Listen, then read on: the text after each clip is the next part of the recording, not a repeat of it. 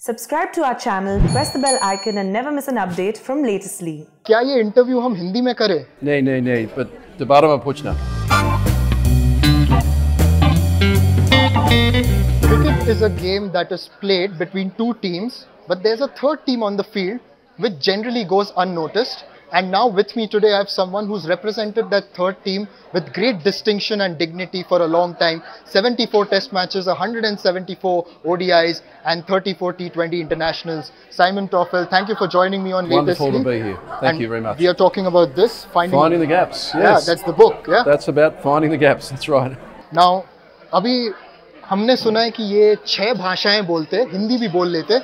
क्या ये इंटरव्यू हम हिंदी में करें? नहीं, but दोबारा मत पूछना. Okay, I think that's the line of the interview anyway, Simon, jokes apart.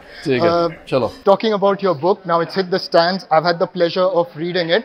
Can you reflect a little bit on the book, your umpiring career and the fact that you left at a relatively young age, 41? Yeah, I did. Well, look, the book was an amazing project in itself. It was a real challenge trying to get down a lot of my thoughts and messages and reflections around my career and about some of the things that I'd learned along the way. But I really wanted to try and have an opportunity to have a conversation with as many people as possible, and writing a book is an opportunity to do that, to share messages, to share learnings. Not everything went according to plan, not everything worked. So a lot about experience is about making mistakes, and the best in the world make the fewest amounts of mistakes. But it's our attitude to making mistakes that was also reflected in the book. I don't take credit for writing and getting everything right. I had about 4 or 5 people around me who would reread my chapters, who would give me some constructive feedback, give me suggestions to improve it. But it was a great journey, a great experience.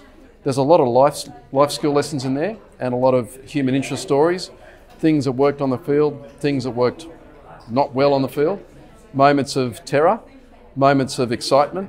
And in the book I also cover the fact, your question about why I left at age 41. You know, and there's a chapter in there called Use By Date, and I'm a big believer that everyone's got a use by date. So it's something that I would thoroughly recommend to mums and dads, kids who are growing up, going to school, people, professionals who want to get better at what they do and make sure that they just achieve their potential and unlock it.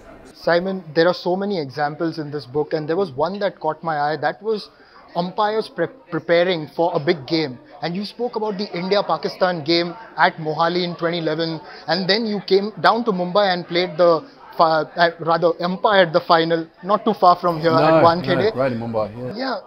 Were those the toughest days of your career? For world-class performers, regardless of what you do, world-class preparation needs to be excellent. Then you sort of touched on coping with pressure, and how do we cope with some of that external pressure?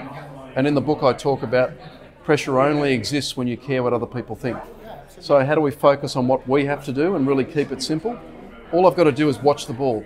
All I've got to do is focus on my game, but also how do I focus on team success? Because as you said in the introduction, we are the third team and we need to be successful.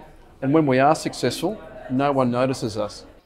Now I wanted to ask you this question, especially with the DRS and everything. If say you get it wrong on the field and then you've got to do this. Oh, it's a terrible feeling, yes. Yeah, how bad is that feeling? Well, look, everybody handles that setback a little bit differently, and there's a chapter in my book called Bounce Back Ability.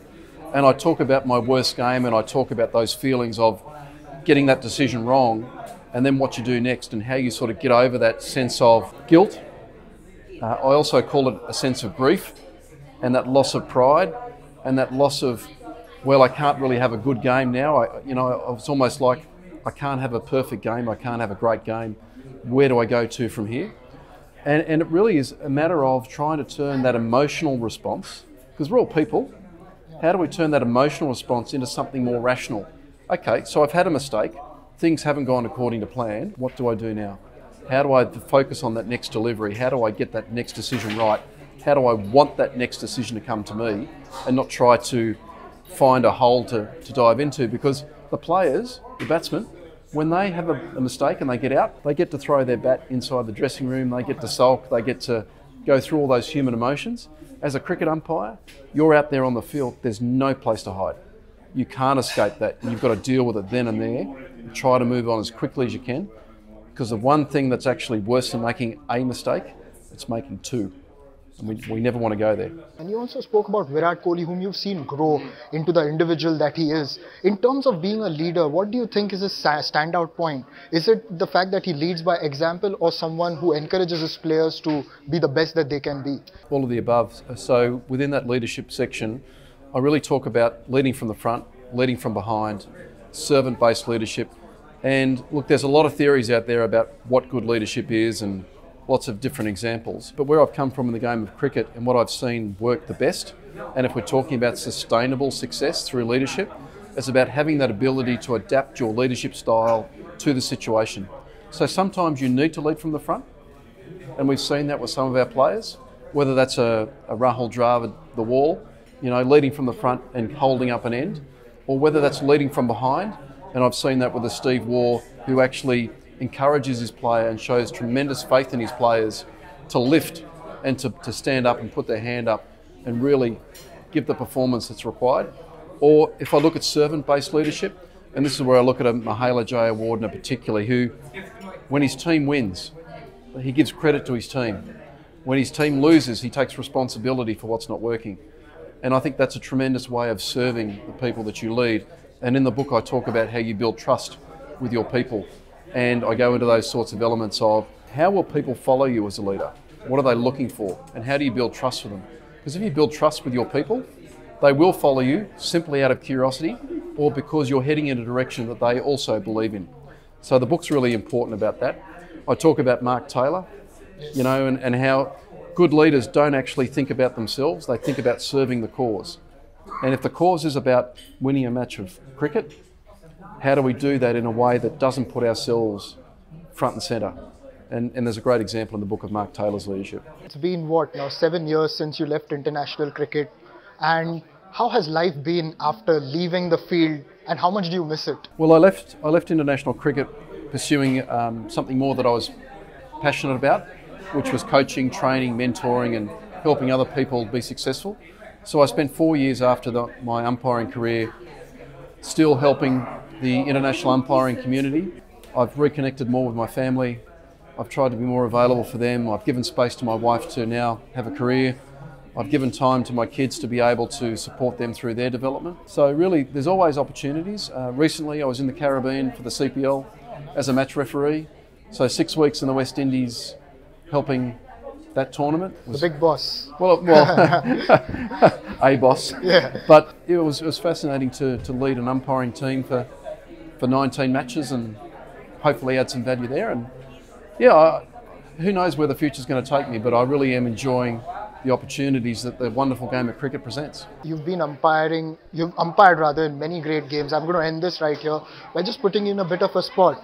You've been to the World T20 2007 final when India got through Pakistan. Yeah, and Yuvraj Singh 6 sixes. Yuvraj Singh 6 sixes. Sri Lanka, West Indies, World T20 final 2012. Yep. India, Sri Lanka final right here in Wankhede, and many other games. Which one would you pick as your most memorable game? And just that you being there and you felt, wow, I'm here and this is what I was supposed to do. It's very hard to go past that semi-final between India and Pakistan in Mohali 2011. It just seemed to have everything. It was an ICC event. It was a celebration of cricket. It was tribal in terms of, two competing teams really feeling passionate about winning. You felt that emotion from both the countries. You knew that it was an important game. The umpiring team performed really well on the day and as a unit. And it was a celebration of the game. And then we sort of then went into our second final. I call it the second final, which was the final. And the feeling of emotion in the streets and how the people responded to the result and the passion, enthusiasm and vibrancy of India coming together.